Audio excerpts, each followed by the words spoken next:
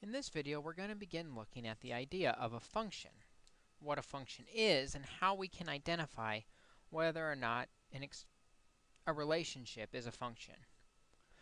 A simple definition for a function is it has only one output, which is often represented with the letter y, for each input, which is often represented with the letter x. Maybe a better way to do this would be to draw a picture to kind of illustrate what I mean by this. This little contraption here I like to call the function machine.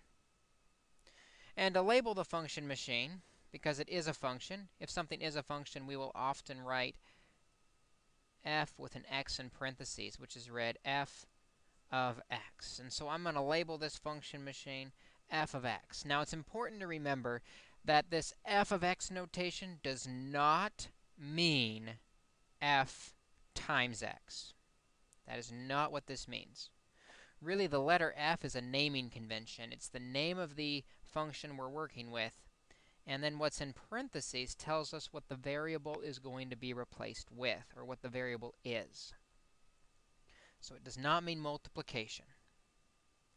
And the idea of this function machine that I've got here is if I take the number 6 and I throw it into the function machine, I'll get a number out, maybe -2.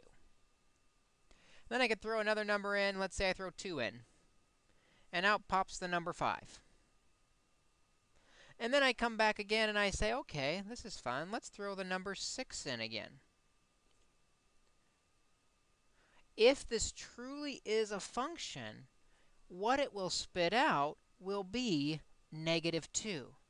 Because if it's a function, for each input, the number 6 going in twice will always have the same output, -2 both times. Anytime I put a 6 into this function machine, I'll always get -2 for a solution. Every time.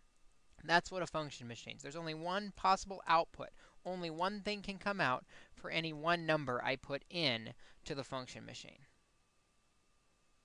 Now, one way we can tell if a graph is a function is if it passes this thing called the vertical line test.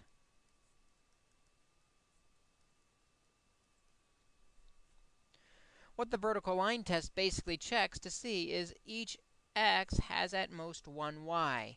The idea is if I draw a vertical line through the graph, I should only hit the graph once. If I hit the graph twice, that means I've got 2 different answers, and that's not allowed because there's only one output for each input. So for example 1 here, we want to know if this loopy guy is a function. And what we do is we just kind of imagine a vertical line going through the graph, and it only hit the graph once. Regardless of where I put this vertical line, it only hits the graph once. Slide that vertical line all over the place. It's only going to hit the graph once. There's not 2 points on a vertical line. And so because it only hits the graph once, we say, yes, this is the graph of a function. It does work. It passes the vertical line test.